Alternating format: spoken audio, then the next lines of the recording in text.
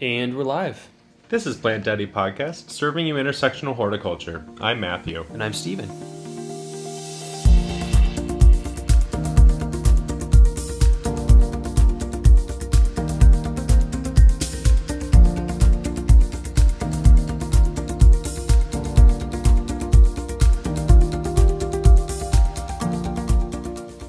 All right, well, welcome back, everyone.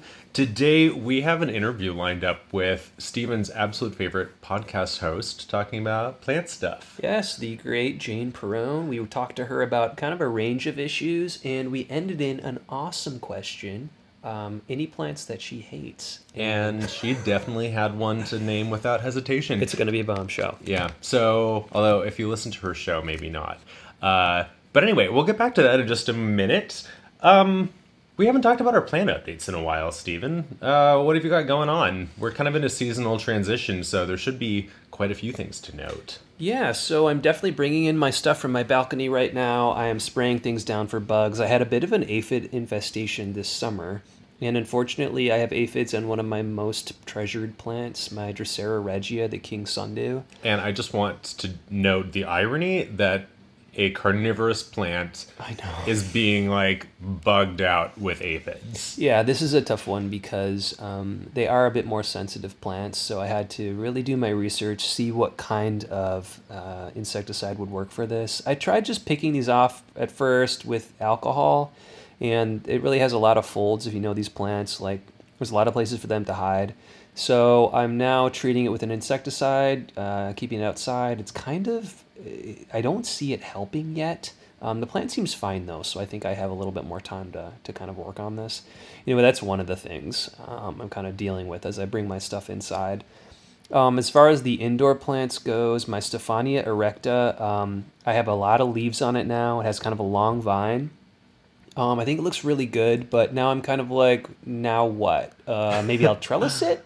Maybe I have a month with it and then it's going to go dormant. I don't really know from here. The leaves are real cute, but they're the size of pennies rather than silver dollars. Yeah, they're not huge. It's growing kind of into the light that I have right now. I wonder if they will get bigger at that part of the vine. I'm not really sure. Matthew, you chopped yours kind of. Yeah, so one of our Instagram friends had an accident with her plant. She knocked it over, broke the growing point off, and then just potted it back up, got it going again, and it started growing very happily without any issue. So I went ahead and just took a page out of her book and decided one day I'm just gonna cut this shit off. So I had one really long vine that had one or two leaves forming. They weren't very large or impressive.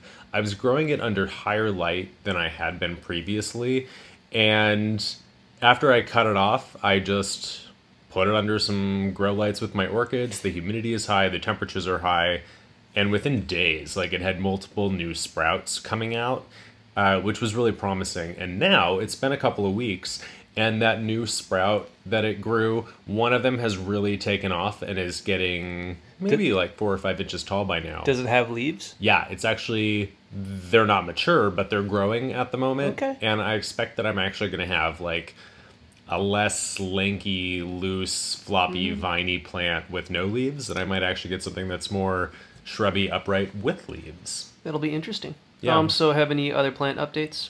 Yeah, so I've kind of been patiently watching my Anthurium clarinervium. I have 2 of them. One of them is mature and it has 2 large leaves. I potted it up recently, so it's establishing itself. It's not putting in any foliar growth yet, but it's doing well.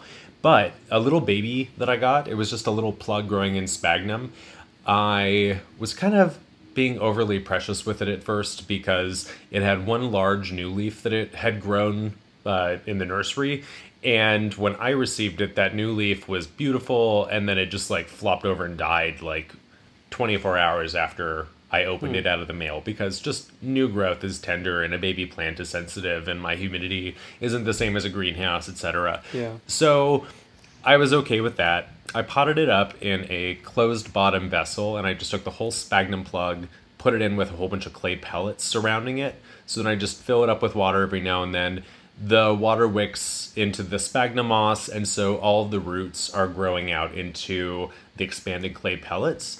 And I've unpotted it like once, I think, just to kind of like get an eye on how it was doing, whether I needed to change its cultural conditions. And it had a lot of new roots growing. So I put it back and have been like patiently watching it. Since that point, I saw some new roots that were beginning to grow towards the top where you could visibly see them without unpotting it.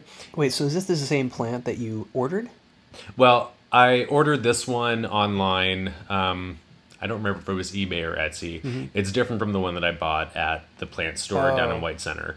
But it has now grown enough new roots that it feels really secure. And it actually has a new baby leaf that popped out a couple of days ago, and it's beginning to unfurl.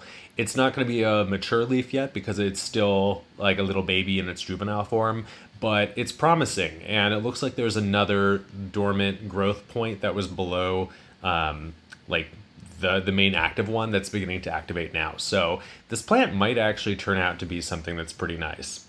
Then I also am really excited because I just got my hands on a philodendron gloriosum, which, without any irony, I told Stephen earlier that it was absolutely glorious, hence the Latin name. I can totally see why they named it that now.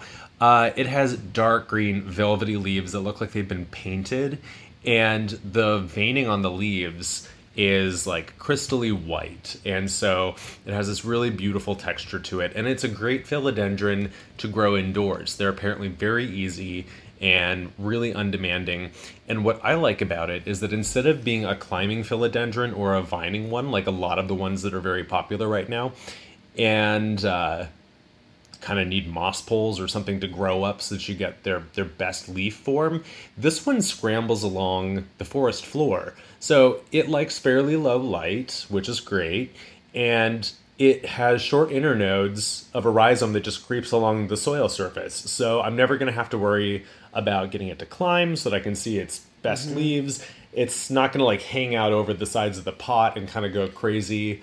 It's a little bit less easy to propagate that way because you don't have like tons of excess vine regularly, but it has 3 healthy leaves, 2 new shoots, one of which seems that it's going to put out a new leaf pretty soon, and it's really beautiful, and I'm really excited. I've wanted this plant for years. Nice.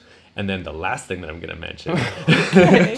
Steven's just rolling his eyes at I'm me. going to look at the clock. Yeah, I also ordered a Platycerium ridleyi, which is my favorite species of staghorn fern. It's one that's rarer than a lot of the versions you see in shops. Yeah, this one looks pretty interesting, actually. Yeah, I agree with this you. is one that you'll identify just being able to look at it. What I love about this plant is that its fertile fronds are like really branched. They kind of look like moose antlers, and they stand stiff and upright. The part that produces spores is on like a separate spoon-shaped part of the leaf, and it's really interesting how that works. But maybe the coolest part is that its basal shield fronds kind of have like this like ripply, waffly looking texture to them, kind of like a cabbage.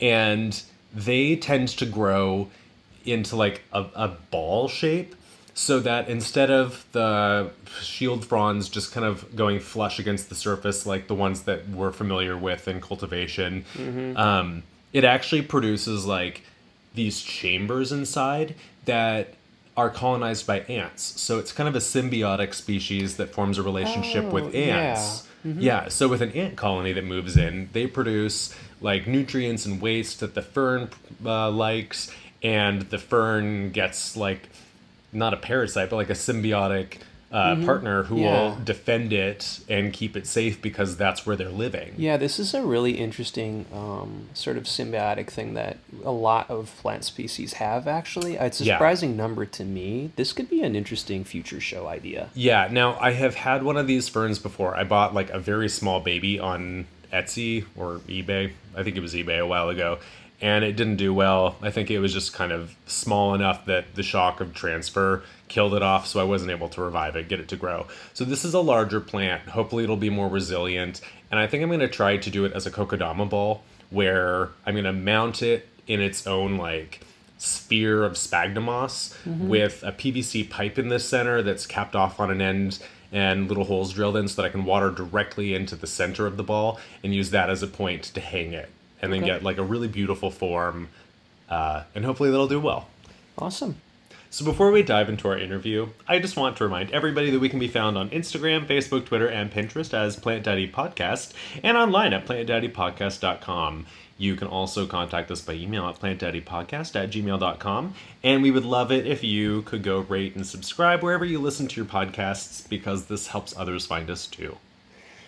Okay, so here's our interview with Jane, where we discuss her love of plants, where it started, her favorite things to grow, the plants that give her trouble, and the plants that she absolutely hates. That's my favorite part. I like that too. Okay. Here goes. Today we have Jane Perrone on, and she has one of our absolute favorite podcasts. It is called On the Ledge, and you can find great resources on her Instagram and on her website. It's a joy to have you here, welcome, Jane. I'm sure everyone knows. Thank you. Yeah. Thank you. It's good to be here. Yeah. Before we dive into talking about our topic today, I want you to just kind of introduce yourself to our listeners and let them know how you got interested in plants, where that started with you, and where that puts you today.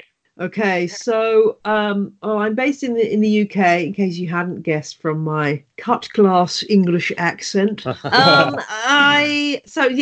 a lifelong houseplant person. I mean, I think I was probably about 5 when I first started growing plants and getting into, having cacti and succulents, picking them up. And I can remember so clearly going to this car boot sale at a hospital, and there was a big table of cacti and succulents, and I was really quite little, and just going absolutely nuts and like buying all these cacti and succulents. And I remember one of them was the Cal & Co. Mother of Millions, the one that has all the babies along the edge of the leaf, and just being so excited about that. And so from a really young age, it wasn't anything anyone foisted upon me. It was just a natural thing that I just love plants. So that's, what, fast forward 40 years, and here I am. And it's quite satisfying, really, that now something that was seen as a little bit niche is now very much mainstream. And I just wish that I still had some of those plants from my childhood. Your collection waxes and wanes. But yeah, so that's why I started a podcast, just because my family didn't want to hear about me waffling on about plants. So I just thought we know about that. Yeah, we have deliberately between us made this little pact that we're going to save our plant talk for the podcast and not bore our friends with it anymore. Yes. This is good. Tell me about some of your favorite plants in your collection. Like, what are the things that really make you tick? Well, I mean, I guess I'm a bit of an oddball in that I love the Gesneriad family of plants. So that's things. I mean, funnily enough, the one Gesneriad that I'm not that keen on is African violets, St. Paulias, but I do love Streptocarpus, Petrocosmia, Primulina, and Smithiantha. I absolutely adore, and I just cannot understand why everyone's not growing these plants, because they're so awesome. So I love growing those, and the trouble is they're quite actually not that easy to get your hands on here in the UK. So I've kind of been stalking on eBay and buying tiny little Smithiantha rhizomes and growing those. And there is one supplier here in the UK called Dibley's who I regularly order from as well. So Gesneriads I love. I'm also seriously into Hoyas these days, and have probably I need to look on my little app that I've got for recording all these things. I think I've got about 10 Hoyas now. They're all quite small still. But I just think they're such a cool group of plants, and so varied and wonderful. So Hoyas, and then cacti and succulents I've always been into, as I've already said. But I am, the nature of me is that I'm never going to be a completist. I'm never going to want to have one single species or genus. I do tend to be drawn to something inexplicably, and then end up growing it. And it doesn't help making a podcast about plants, because obviously, I do a palm episode and I want every palm. I do, a Nepenthes episode and I want loads of Nepenthes. So that's just a peril of the job. Developing like mini collections within your main collection. Yeah. So I guess our question here is, you've tried a lot of plants, like you said. Are there any that you haven't had success with that, you just feel like, okay, I'm done with these for now? I think a lot of us have these plants, like maybe our friends can grow this super well. It's so easy. How could you possibly have an issue? But maybe are tough for you. Or you see them at every garden center and feel like, well, if they're this available, why aren't they working for me? Well, indeed, yes. I think the Rex begonias definitely fall into this category. I have bought and attempted to grow many of these, and they just always die. And it's heartbreaking every time as it happens. And I'm feeling extra pressure right now because I've just been given, we were talking before we started this interview about the legendary James Wong, and I saw him at this event I was at the weekend, and he's given me this rare begonia. It's not a Rex begonia, but it's this really super rare begonia, and I'm now slightly, I don't know if this is a clean show, if I'm allowed to say. You can say whatever you want, I'm now, whatever you want. my show is a clean show, so I'm now shitting myself because I'm thinking, oh my god, this rare begonia, and so I'm gonna have to put it in a terrarium, and yeah, it's hardcore. But Rex begonias, I've had success for a few months, and then they just go downhill. I've been desperate to get a begonia expert on the show to try to tap them for info, but it is a plant that I will keep trying with, but I just feel like I can't quite get it right. And then also ferns. I mean, I've grown a lot of ferns over the years and never quite got that right. I tend to be quite mean with the watering on the whole. And so things that suit me are things like Hoyas and Gesneriads, which tend to be quite happy to dry out in between waterings. I'm good at that, but I'm not good at that kind of constant supply of moisture thing. So that indicates where I fail with plants. Hearing you mention both of those are like literally the top two in my list. Yeah, I have a begonia sitting on my counter right now. I just got it. My mom gave it back to me, if that's any indication, right? So, but I feel a personal challenge to keep this alive, hopefully. But I've had the exact same experience as you. I mean, a couple months it'll work out. Now, and the funny thing about this particular begonia is that it is, I think it's called Red Robin. It's a really beautiful Rex begonia that has black and red mottling on the leaves. And a friend of ours who has a local plant store in the Seattle area, he actually propagated it himself from like some leaf pullings. He gave it to me, and I struggled with it for a while. So I gave it to Steven, who struggled with it for a while. He gave it to his mom, who somehow kept it pretty okay. So I guess what we're saying is that we're going to send this to you soon, Jane, okay? And you're expected to keep this alive. We look forward to hearing about it. Oh my gosh. The pressure. Well, I would say the one begonia, and it's not a Rex begonia, but the one begonia that loves me and does very well in my house is the beefsteak begonia, Begonia erythrosa. It's quite a succulent, fleshy one, and that I've got it in a pot with no drainage, and it's living with it's living with two other plants. It's living with oh gosh, what's the Latin name? The one that's called pussy ears, I think, Cyanotis somaliensis, and some kind of Peleonia, which isn't doing very well, but it's amazing. That plant is seriously loving my conditions. So that's the one begonia that I've had great success with. But yeah, I've seen it. It's really beautiful. Yeah, it's I guess that's the thing, is that sometimes you just have to try something, and it may be officially the wrong thing for a plant, but you just find that it works for your particular plant, and so you just go along with it and ignore the traditional advice if it's working for you.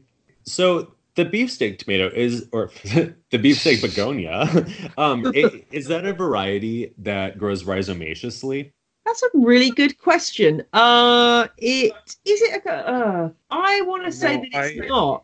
It's not exactly. It's almost like a trailing habit. Like I've seen it growing in a brilliant garden centre here, and it's in a hanging basket, and it just ends up as this massive sort of ball, and I don't really know how you'd classify it in the world of begonias, because as you say, normally it's rhizomatous or Rex or cane, and I don't think it really fits into any of those categories. I'm going to have to look that up.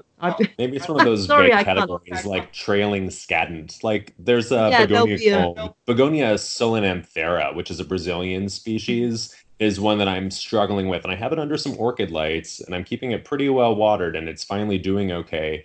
But it just has the most beautiful kind of trailing habit. Like that's one that I think is actually like a quality begonia. But I agree, the Rex and the rhizomaceous ones just present obstacles in every direction. Yeah, I think we have a begonia support group going here. Yeah. Don't we? Yeah, So, I mean, that said, I've been growing some outdoor bedding begonias this year outside, which I would never normally grow, but some company sent them to me for free, and actually mhm. they've been quite good. They've been there. I've just decided to go all out with that's actually worked out quite well. But yes, I'm not sure there's not much design to it, but it's very colourful. But they've done well there. But I'm not sure what I'm going to do with them at the end of the year, other than stick them on the compost heap. Maybe take some cuttings before you Yeah. compost the rest. So you also struggle with ferns, just like we do. Are there any that you found that perform well for you and succeed in your home? Well, I think you got to cheat here and grow something that's not actually a fern, but it's called a fern, which is the asparagus fern. Has the Uh, ferny qualities, but mhm. doesn't actually have the diva-like qualities of a maidenhair or one of those other, or But I find Boston ferns difficult to grow even. So I like the asparagus ferns because they're just really, really tough, and but they have that kind of ferny look, which makes them very, very appealing. But they're just super, super tough house plants, and I really love those. Yeah, I've had ferns over the years, but there was one which I was very happy that it got a terrible scale infestation because I just thought I Hmm. can't deal with Oh. this. It's just too severe. So it had to go on the compost heap, and I was kind of almost happy about that because it was so stressful to keep seeing it sort of going brown and crispy and then reviving and then going brown and crispy again. So yeah, sometimes it's a good relief. But yeah, no, I'm trying to think of any. I don't think I've had any fern that's lasted longer than a couple of years. I did have a beautiful platycerium, which is this is a tragic story. That's probably the only fern, the staghorn fern, that I've been really successful with. And I had a gorgeous one, and I killed it by this time of year actually, forgetting that it was outside, and it was an unexpected hard frost, and I killed it that way. That was Oh gutting. no. But those, Okay. I mean, until I did that, I was quite successful at growing that. That seemed to be okay. But obviously, that's a slightly different category. The Platycerium is my absolute favorite indoor fern because I've not run into any of the issues that I have with literally every other fern. But perhaps like the bird's nest fern, the Asplendium nidus, I believe, Yep. that's one that I've had success with. But Hmm. yeah, it's nice to hear that I'm not the only one who cannot keep a maidenhair fern looking decent. Well, I've just heard so much advice. I've talked about it on the show, and but I don't think I care. At the end of the day, I don't think I care enough. That's the thing. I think if you really love maidenhair ferns and you just love everything about them, but I'm just not a fern person, if I can put it that way. So with me, it's all about, does this kind of plant kind of turn me on? Is it making me get excited? And if it's making me get excited, I will put the world's worth of effort into it. So my variegated Monstera deliciosas. Yes, I'm there. I'm misting. I'm not misting. I don't really mist, but I'm wiping Yeah. leaves, and I'm repotting regularly and taking good care of them. But that's because I just find them amazing plants. If something's kind of not really doing it for me, then it tends to be more likely to go down to the bottom of the list and get ignored and get miserable. And so unless it's a really tough plant, it probably won't make it. Now, have you ever found a time where there was a plant that you think is just not going to happen, so you start neglecting it, and then it immediately, at some point, surprises you that it actually starts to thrive? Yeah, so I mean, orchids. I've always considered myself not to be an orchid person, but I was given a dendrobium orchid at work a few years ago when I was working at the Guardian, and I was kind of like, oh no, do I have to have this? I really don't want it because it's an orchid and I don't do orchids. And I let it flower, and then I just literally ignored it, and I didn't water it, and I did nothing to it. And then I noticed sort of 2 months later, oh my gosh, it's flowering again. And it was kind of just showing me that actually that's exactly what it needed, with that period of dormancy. And then it came back nicely. I've since, well, it's a long story. I've ended up looking after this dendrobium orchid for somebody Hmm. who I'm not sure if they're ever going to have it back. I won't go into the long story about it. But the annoying thing is that their dendrobium orchid is looking way better than my one. And I'm thinking, is this because I'm so worried about killing it that I'm actually putting more care into somebody else's plant than I would do my own? So yeah, that's an interesting psychological profile there. But So, do you have any plants that you know you're not going to be able to grow long term and that they're eventually going to die, but that doesn't stop you from regularly getting them? Well, I mean, coleus, I suppose, is or stemon, as we should probably be calling them. Some of those, I mean, I keep them going with cuttings generally. I have lost a few over the years. I think also streptocarpus are one of those things where they are plants that they're very difficult. They get huge basically, and then they get unwieldy and they don't fit on my windowsill anymore. And at that point, I kind of do the really brutal thing of literally taking a few leaves and just composting the rest of the plant. And then I had a disastrous incident where basically I lost a load of plants just through stupidity and leaving them in the wrong place. And so I lost a load of streptocarpus. And I always do think of those as being kind of plants that will be with me for a while, but I'll have to propagate regularly to keep them nice. I also think tradescantias are like that. You know, I hate it when you see a tradescantia that's like one spindly stem because somebody's holding onto it, even though it needs like just totally, you know, it needs major surgery. So that's another part I think that people just tend to, or it'll suddenly go plonk. I mean, I had a lovely Calissia repens pink panther, and it was on Instagram, and I was like, oh, look at my amazing plant! Isn't this cool? It's got these tiny, tiny pink striped leaves, and then one day, suddenly, out of nowhere, the whole thing, it was like somebody's wig fell off. The whole thing really like came away, and I was like, oh damn, what's happened here? And then I took some cuttings and the cuttings went wrong, and I was just like, I've gone from like hero to zero in a couple of weeks with this plant. So yeah, tradescantias I think can be, you know, they can be going along really nicely, and then suddenly it all just goes seriously wrong. So that's another one that, yeah, take lots of cuttings regularly if you want to keep them going. Now, do you have anything that you like treat as an annual when you're growing them indoors? That's a good question. I'm just trying to think. Well, apart from the coleus, not really. I mean, I do usually grow some chilies, which will be treated as annuals. Although I did have a period a couple of years ago where I was growing a certain type of chili called a tree chili, which I was overwintering indoors because they are ones that you can overwinter. But as the name suggests, they literally did get to the point where they were like small trees, and I couldn't bring them indoors anymore. So they had to go. But yeah, I will try and grow chilies most years, and they'll kind of be possibly inside, possibly outside, depending on the cultivar, because some chilies are quite nice and compact, and some are enormous.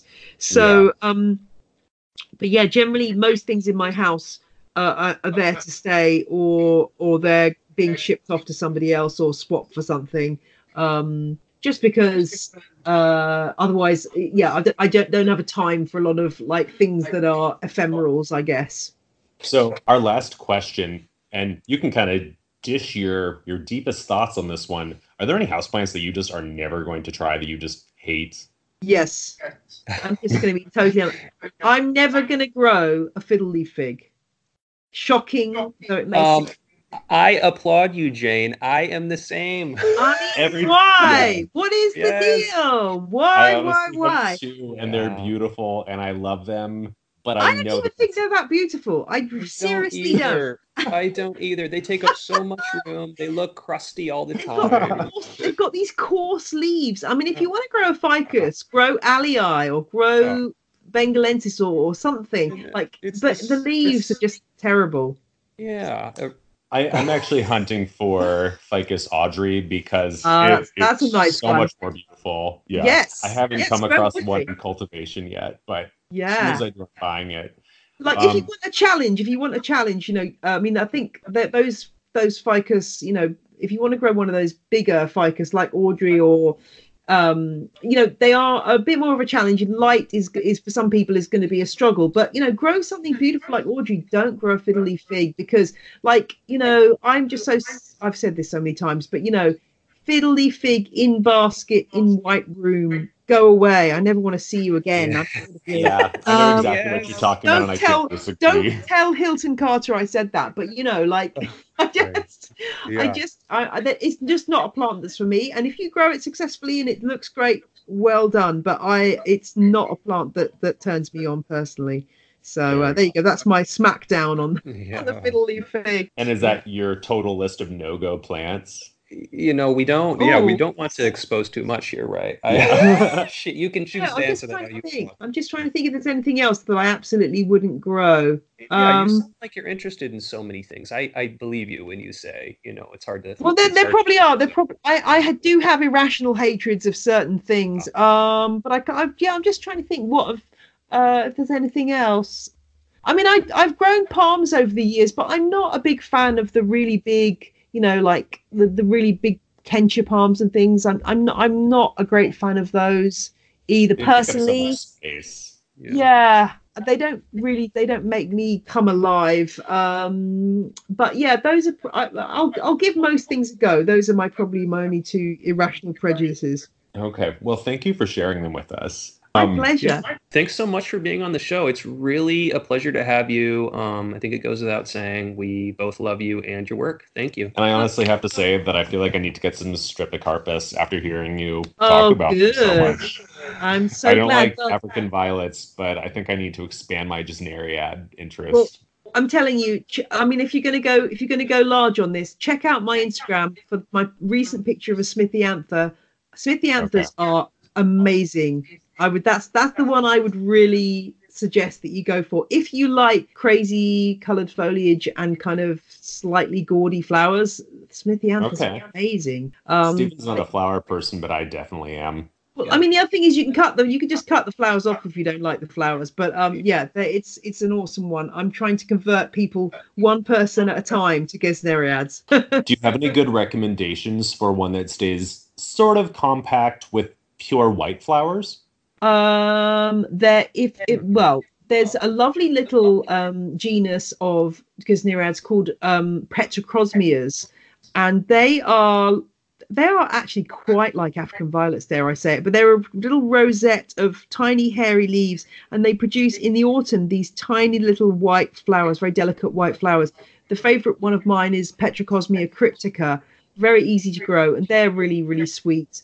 And then look at also, I'm just trying to think if there's a white primulina. I don't think there is, but again, have a look at the Gesneriad Society website and start poking around in the world of Gesneriads, and there's so many amazing hybrids being produced that there will be something that fits those criteria for you. So yeah, that's my Awesome. advice. I will check all of that out and see if I can get my hands on some of those. That sounds good. Right. All right. Well, thank you so much for talking. It's been fantastic to meet you, and I hope the rest of your week goes nicely. Thank Thanks. you. So, Matthew, what are you going to do with those figs at home? How do you feel about them?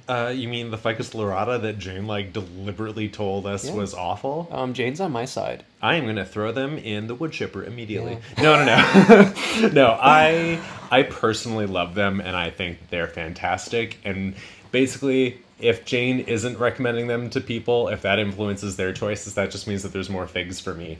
No, but that's the right Yeah. thing about houseplants is that everybody has their specific tastes and interests, and we all want to engage in the hobby differently. So all Totally. answers are valid. Was there? Temporary first? What was the first topic? Oh, so Stephen, I know that you don't really tend to garden this way, but are there any plants that you would classify as ones that are challenging for you that you're going to continue trying because you just know that they're challenging? I tend to not. I don't know. I think like many people, I kind of don't like being defeated, right? When something won't grow well for me, or if I've lost one, I do get, yeah, I do Emotionally feel damaged. well, a little, but I feel challenged to try again and conquer it, maybe to a bad extent a little bit, right? So I can think of a couple plants like this. I've talked about this a few times on this podcast, but adeniums for me are really hard to grow the way I was growing it. That's one that I'm going to try again. So Well, maybe that answers this question. And or I've got to not. say, when we first started this podcast, we were talking about adenium, and I kind of feel like you were at the point where you're like, been there, done that, I'm finished. Oh, yeah, I was at a breaking point. Yeah, So what turned that around? So I lost one and I was relieved. And I was like, you know what? Good. This Kodak is mushy. Mushy Kodaks flopped right over, and I was like, all right, well, there's no saving you. Cut And that I felt, negativity from your yeah, life. yeah, and I was like, this kind of gives me permission to not treat these others well, because like, hey, this one died. Now I know how I'm gonna feel, and I'm gonna feel indifferent and or happy, right? But I talked to somebody at the Cascade Succulent Society show a couple weeks ago. She was selling adeniums that she said she grows outdoors here. That's totally different than how I thought they could be grown. Well, that So just highlights why it's important to talk to local growers. yeah, Conditions totally. vary so Yeah. much that what works here is not going to be the same as other areas where they'll thrive under completely different conditions. Yeah, and I thought I was adapting this grow information that I was reading correctly, and I guess I wasn't. Anyway, so she said that I can grow them outdoors. If it gets much below 40, just bring them in, ease them into a dormancy by restricting their water, a little bit and kind of inducing that dormancy. So I'm excited to try that. I've already started that process with the I think I have two or three left at this point. But yeah, that's one that I am stubbornly, trying to grow. How about you, Matthew? So I feel like there are a lot of plants that I have tried and struggled with that has mostly come down to my own personal cultural parameters. Like I'll have a plant that I might have in slightly less light than it wants because like the space is so limited for those high light areas, and I might not have great luck. And I'll kind of go one of two ways with that. I'll either stop entirely attempting to grow things like a lot of cactuses. I love cactuses, but I simply don't have the light availability. Yeah. So I love them, they're great, but most of my cactus collection has dwindled. Like I have a couple of Echinopsis that are small enough for windowsills, and I've had good luck with them, and I feel like I've had them long enough that they're good, but I'm not going to buy another Opuntia because that's my favorite genus of cactuses, and they just all atoliate and look awful for Oh, me. you know what? I want to change your mind on that. There are Well, some amazing ones. We have local hardy ones. oh, I know that. Okay. Anyway, Yeah. so yeah, and I was here thinking that Matthew didn't have a lot of cacti because he tells this story where he stepped on one We've beside actually his never bed. shared this story on the Yeah, podcast. and So, let me share my version first, okay? And then you can pick up the pieces. So he steps on it, and he allegedly threw it out his window. Okay, I'm gonna be really generous and say allegedly. Matthew, you want broad strokes are right. So I have this plant, and when I bought it, I thought that it was like a true Opuntia, which are the prickly pear cactus for people who don't care about the Latin names. And they're so cool, they're so beautiful. I picked this one up at a local nursery, but it's actually a related genus of a single species. I think it's called like Brazilo Opuntia or something. And Okay. in the wild, they actually grow into huge trees. Like they're giant trees with like woody trunks, but they have like those paddle-shaped, prickly, spiny. Actually, I think I know what you're talking about. Yeah. And it's a pretty common succulent that you'll come across. It's not always labeled as anything, but it's like a cute little prickly pear. And so the Opuntia tree, which is, Stephen, do you have the name for that? I'm not sure I'm getting the right one. But Well- this one's called Opuntia echios. It's probably not that one. I don't know. Anyway. It's immaterial. But I had this plant, and as soon as I properly identified it, I was like 50% less interested because it wasn't what I thought it was, and I bought it specifically wanting like that prickly pear cactus flower eventually. And when I saw what the flowers of this one looks like, I was like, well, fuck, if this thing dies, it's totally fine. So I had it growing on in front of my bedroom window. I have like this little bench that runs the whole length of the window with some plants that are all stacked up.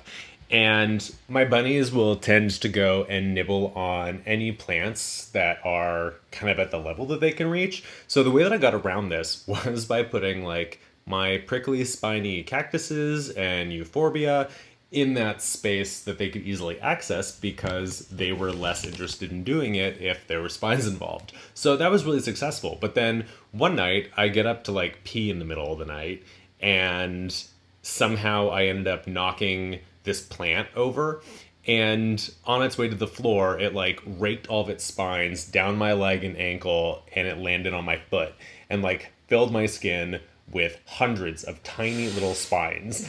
And you know, there was also soil and dirt and gravel everywhere. So insult to injury and mess on top of all of it. And so sometimes I'm kind of prone to fits of rage. And that one happened where I just grabbed the plant, went out onto my balcony, and just chucked it off into the street. And Allegedly. allegedly. Okay, listen. Yeah. Perhaps this is what occurred. That's right. And luckily, a lot of Ambien. yeah. Roseanne. I don't know what happened. Just like Roseanne. Yeah, I don't Yep. know. I didn't Okay. hate speech anyone, Yeah, but this yeah. cactus ended up in the middle of Madison Street, middle of the night where there were no cars or people, and I felt much better. But then the next day I had to Google some ways to get cactus spines out of skin when you can't even see them, and when they're tangled up in like leg hair to make it impossible to find. So I kind of swore off prickly cactus at that Wow. point. Yeah. So that's kind of a good transition, right, into plants that we hate. Yeah, first though, I just want to mention that there are plants that I find really challenging that I'll still continue to grow and almost treat as annuals indoors. I know that you have some Drosera that grow as annuals, so they're going to be a short-lived houseplant, but I can never keep my gardenias happy inside. That is a plant that everybody knows, but like if you're familiar with them, growing them, you know that they hate being inside. They like high humidity, bright light, lots of air movement, and that's just not great. So I'll buy those regularly and replace them regularly, kind of like you do with Phalaenopsis orchids. Yeah, that's interesting because for me, that's kind of like the adenium for me. Yeah. Like, if I had tons of heat, tons of light, I'm sure this would be great. Yeah, and there's also some I try my best, but yeah, there's some outdoor plants that won't survive our winters, but I love them enough that I'll treat them like annuals, like the Mandevilla, which has beautiful red flowers that attract hummingbirds. Like, there's plenty of plants that I will give time, attention, and resource into, knowing that they won't be long-lived houseplants. But so, Stephen, I know that we both have very different ideas and opinions on good houseplants. yeah. And listeners, I feel like we haven't really broached this very much yet, have we? We've kind of hinted at it, or we've like. Well, there was this one Instagram giveaway that just made me giggle because it was like, I don't really know what they were giving away, but their advertisement was Reuters and suckers for people who are into aeroids and people who are into succulents. And I was like, haha, it's us. So, wow. yeah, I'm the Reuter and Steven's the sucker. Yeah. So, Steven, That joke do you writes mind if I guess some houseplants that you hate? Yeah, and just let me say, like, listen, I don't hate people for liking these. Oh yeah, we like have no judgment. It's these are your not favorite like plants. that. It's just like, wait, in my home, in my care. That's the kind of what this is going. Okay. So, okay, I'm going to start this category real broad and just say leafy foliage plants, like tropical plants. Stephen would never buy a monstera. No. Stephen would never buy a calathea. Stephen would never buy a fern. A weird fern. Yeah, a fern that doesn't look like a fern. Probably not. Or even an earth plant. Yeah, I like when I think of those things, I mean, so I would say most aeroids, I just think that they kind of have big leaves. They all look fairly similar. And when I think about owning one, I'm thinking like, do I need a separate light just for this one plant? And then all it's going to do is make a leaf? And the scale of So I Stephen's clearly, plants, I don't get it. Yeah. I don't get it. And I'm not pretending I get it, but Stephen has so many plants, but they're all in like 6 or fewer inches pots. And I think that it would just be such a huge transition for him to be Oh. expected to care for a full-size monstera. massive. Yeah. And I mean, so there's that one, what is it? Rhiphidophora tetrasperma. Yes. So that one I think is kind of interesting. Yeah, the mini monstera. But to me, when I think about that plant, I'm like, oh, it climbs in an interesting way. The leaves are smaller, so I feel like I can have another plant and this plant, and yeah, I Yeah. mean, and the urgency level is still pretty low. Yeah. Like I've been kind of asking Matthew, I'm like, oh, if you have a cutting, And in I've the next got year. like two huge ones, but they're growing on my wall, so I have to be very thoughtful about like, well, how am I going to cut some chunks up to propagate? Because I really want Steven to have this plant. Yeah, and like I'm just saying, if I really wanted one, I would just have gotten one. Yeah, that's true. So I'm kind of like They're not that rare, but I know that he won't buy it himself. So I'm also going to put out there flowering plants. Like, if I was to give Steven a beautiful Cattleya orchid that bloomed once a year, he wouldn't care about the flowers. I was gonna say orchids aside, but yeah, Cattleya. I mean, they're fine. Like I feel like If I got him any florist orchid, yeah, it would die and go in the compost pretty quick. that has happened. Like Yep. I received a Phalaenopsis as a gift. I think I just put it outside. Like, but I was like, oh, maybe this will be fine, and it wasn't. But I'm just staring like, blankly yeah, at him. Like, I don't hate flowers, or something, but I don't often grow plants for the point of their flowers, right? Like, I think many carnivorous plants, the flowers are sort of secondary. I guess as to why people are growing them. Some orchids I'm really interested in the flowers, like bulbophyllum. I think there's a lot of really interesting flowers, and I try to get those to flower. And people who aren't familiar with orchids, he is talking about ones that have small, not very ornamental flowers that you have to like look at closely to appreciate. They're absolutely amazing, but they're not corsage orchids. It's true. So I feel like maybe for a flower person, these would not be They're not. main event flowers. No. Oh gosh, okay. I'm like hearing that and like, taking that in for the first time. No, they are really cool though. It's just very different. Yeah, so I think the flowers that I am interested in, they tend to be kind of like right now I'm curious to see if this Stapelia will bloom, and that one is kind of big and Smells like carrion. Yeah, it smells like rotting flesh, right? So it's kind of a different priority. I mean, so I had a Hoya bloom recently, and that's my first Hoya. That was cool to see, but the scent I'm like not into. But so, Matthew's like, oh, I like it. Well, I was actually going to mention this because it's his first Hoya. He got it as a cutting. The cutting looked real sad, and I thought it was going to die. But sure enough, it put out peduncle, and now it's blooming, and Steven's like, this just smells like funereal lilies. It looks really cool, though. So I actually kind of like the flowers themselves. Well, they look really interesting. They're in the Aponaceae family, like the Streptopalia, and like, so it's a unique, interesting flower that's not just this flamboyant, lurid thing. But he doesn't care about the fragrant plants either. Yeah, I mean, most cactus flowers, not caring. I mean, epiphyllum aside, like, yeah, anyway. So I think it's tough. Like, a lot of plants people talk about, I am kind of not aware of, or He's not aware because he doesn't care. Well, yeah, or it's kind of like seeing baby pictures and you're like, oh, yeah, great, huh? Basically, I'm like, I'm totally rooting for you on this different level. But if it's a plant that Home Depot sells, it's probably not on Steven's wish list. I mean, yeah, because I feel like I just want to grow something I haven't seen before a little bit. Yeah. Something like that. I mean, I should be able to define this better, and I'll work on that, but anyway. Okay. So, Matthew, plants you hate. Well, do you want to give a stab at them? Yeah, so I'll totally admit that we kind of talked about this beforehand, because I was like, I can't think of very many individual specimens of plants that you hate.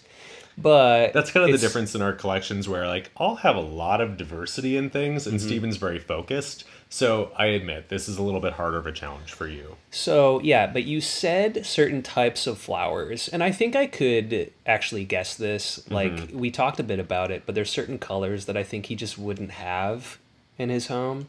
Hashtag aesthetic. Yeah, he did have a very kind of garish pink pinguicula flower, like incessantly, right? That plant would not stop blooming, and I hated the flowers. And it was really like kind of a child's magic marker. It was a color that is nowhere else in my apartment. Yeah, like it didn't seem natural, but nature kept producing it on his shelf. So, I mean, do you want to expound on that? Like, is it certain colors of flowers that you're not into?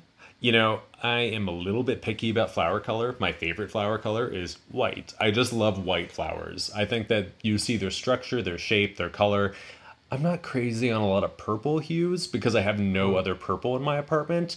Um, and actually, now that I'm saying this all out loud, I really do like how the flowers fit into an overall kind of look of a space. So white flowers go with everything. Yellow are beautiful, like little pops. Reds and corals are fine, but when they start getting into like pinks, once it's past like kind of a millennial pink or like shell pink blush colors, I don't like them anymore. As soon as it's defined like as like a bright vivid pink color, my interest is gone, and I have let plants die if I get them let them flower and I'm like, oh fuck, I hate this color. Because like what's the point of having a hibiscus that I don't want to see the blooms? Okay. Yeah. So I'm very, very picky about that. And most of my plants have like the same kind of hue when they're in bloom. So what about this? Is there any aroid that you're just like you don't like or you're just over? So like within this category that you're otherwise enthusiastic about? This is going to be controversial and we're going to lose half of our listenership. good. Everyone's going to go and follow us on Instagram and I'm going to start crying. Okay. I hate variegated plants. Oh yeah. There, This I is said it. actually I said it. This is much bigger. I Yeah. forgot. Yeah. Like, there, I have kind of come around on this a little bit, but I think that plants that have yellow variegation are just unattractive. To me, I have never liked that, whether it's Yeah. like a garden euonymus or like any of the variegated like shrubbery that you can have. I am real picky about that. I almost unilaterally hate them. I really, I know, I really do not like the pothos that has like the white splashes on the leaves. I actually have a golden pothos, but I intentionally grow it in low light so that the variegation just adds texture to my space, but it's not like vividly yellow. Plants that got me out of my pure hatred of variegation were calathea, which are not really variegated. Yeah, they just have colorful leaves. I was gonna poke at that because Yeah. I feel like that That's suggests different. variegation. Yeah, like the entry point to me for variegated plants is when the plant leaf has patterning. So I would not say that Anthurium clarinervium has variegated leaves. It has patterned leaves. Yeah, that seems different. To Yeah, me. so I like pattern leaves. I have this really beautiful, I think it's called lipstick vine. It's black pagoda. And it has like purple veining. I think that's stunning. And I have Yeah. a lot of philodendrons that grow their new foliage in different colors. So then what is it? Just this thought that It's where there's the individual leaves are like blotchy with weird colors. so just you don't like the yellow. Yeah, like Thai Constellation Monstera, everyone wants one. And actually, I'm sorry, Jane. I know that you love your plants. I will never pay money for that. Even when they're $19 at IKEA in So- 3 years. And this betrays how little I know about these. So Thai Constellation is just the variegated one, or is that the white one? It's a particular variegated one that has like white, like it's actually bright white and dark Oh, green. yeah. See, I think that's interesting to look at, but I don't need it in my home. I would but never, for me, that's ever like- buy that That's plant. actually very positive. That's a plant that if somebody bought it for me, I would be so thankful that somebody took the time to think of and buy a gift for me, and I'd be so appreciative of it, and then I'd give it to someone else. And listen, like this is remedial, I realize, but so when I look at that plant, I'm kind of like, okay, this is going to be kind of difficult to keep healthy, right? Well, yeah, because variegation means that the plant is less hardy. Yeah, so that's what Yeah. I look at that and I'm kind of like, oh, pretty or something. Like, how difficult to keep that? Like, Well- you get that all white leaf or whatever, and you're just Yeah. like, oh shit. Some of the key problems with these variegated plants is that if they're chimeras, where instead of the plant being like purely one genetic version of itself, that it's growing all of its stuff together like the same way, like Pink Princess is a good example of this. It's a chimera of two different plants, and one of them is variegated and one of them is not. So you can buy a Pink Princess philodendron and find that it just starts growing all pink leaves, and you think, this is wonderful, it's so beautiful, but they don't have enough chlorophyll, so the overall vigor of the plant diminishes rapidly, and it's not going to survive long term.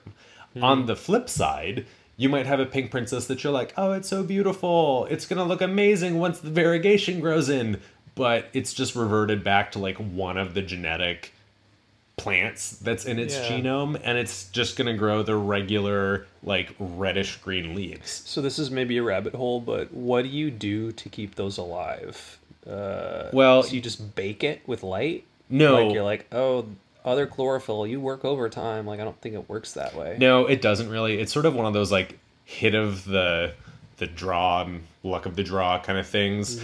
And I was actually listening to one of Jane Perrone's episodes a couple of days ago where she was talking with a nursery grower who does not produce Pink Princess, because even though they're really popular and they could make tons of money on them, if you grow like 1,000 plants and if only a fraction of those actually produce the variegated leaves, but with enough other leaves that can support its growth, they can't produce a viable crop to break even. Yeah. So that's why you're going to see the prices high, because they're hard to produce, they're slow to grow, they revert or they go purely variegated. If you have like a Hoya carnosa that's variegated and it suddenly has like one long vining ivory colored shoot where all of the leaves are yellow green or like yellow cream, you're not going to have a vigorous plant because it's not able to produce its own food. So these are just problems that to me, I just don't want to deal with them, and I don't like the aesthetic enough to try. Yeah. But with that said, I do like some very good plants, like the Hartley philodendron. There's a cultivar called Brazil that has kind of yellow and chartreuse and dark green foliage. I think that that looks very beautiful, like it's been painted. So I'm a little bit picky about my variegation, but I'm never going to spring money for a plant that is priced more highly because of its variegation. Wow. Okay. Don't like the aesthetic. Yeah. So yeah, do we have anything more to say about hatred? We're in such a negative space. Yeah. Do we want to hang out here? Well, other plants that I have enjoyed but won't grow again, Jasminum sambac, the Arabian jasmine. It's always beautiful in the summer and it always perishes in the winter. So which one is that? It's the one that you can find like cuttings sprouted. It's usually being sold at like Swanson's nursery next to their African violets, another plant I don't deal with. And they bloom lovely flowers that only last a day and they fall off. But it's the variety that they use to make like jasmine tea or jasmine rice. Oh, okay. Yeah, so the flowers are very fragrant. You can use them in your own tea, but I've just given up on that plant. The payback is not nearly high enough for either the cost of replacing them regularly or the trouble of keeping one individual plant happy long enough to like continue doing its thing reliably. I'm trying to think if there's any other plants that I just don't participate with anymore. You know, I don't know if I've been so kind of disappointed in something, you know what I mean, that I won't pick it up again ever, I think. Because, I mean, even those adeniums I was, complaining Yeah. about, I'm kind of already back. And then there's, things that I don't really like, but it's just, I'm more, honestly, like, strongly indifferent than, like, me actively hating them. Well, and I think that part of that is because you've never had an interest in maidenhair ferns, so you've never bought a maidenhair fern. Yes, I never have. That is a plant that I actually have several that are doing beautifully on my balcony because they are native species that live outdoors here and they grow beautifully. If I bring any kind of like tropical or sensitive ones indoors, they will just perish, and I don't like their appearance nearly enough to tolerate that kind of diva quality out of a plant. I'll do that with some things, but not a maidenhair fern. But on the fern topic, I'm glad that Jane mentioned them because I happen to love some ferns. I like the ones that are a little bit more coarse textured with like glossy, shiny leaves. So I've been doing some research because I really want to get something that looks like a Boston fern, but that's one that is really, really going to need humidity. They're really prone to dropping all of their leaves if you let them dry. And honestly, I let my plants get dry sometimes, even ones that I shouldn't. And I just don't want to deal with a plant that is that messy and that particular. So I was doing some research, and there are two really promising species that I'm going to be keeping an eye out for to give ferns another go. One of them is one that we can grow outdoors here. It's called the Japanese holly fern, and they grow these long arching leaves that are very coarse textured. It's a really like kind of large scale.